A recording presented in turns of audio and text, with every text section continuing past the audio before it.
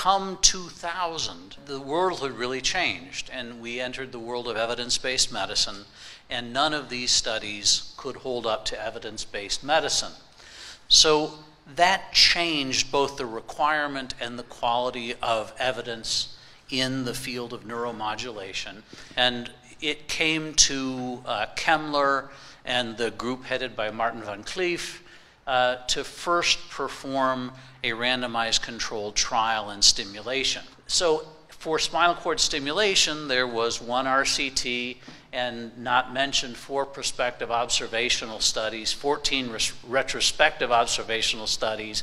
And so there was grade A evidence, and continues to be, for spinal cord stimulation for CRPS type 1.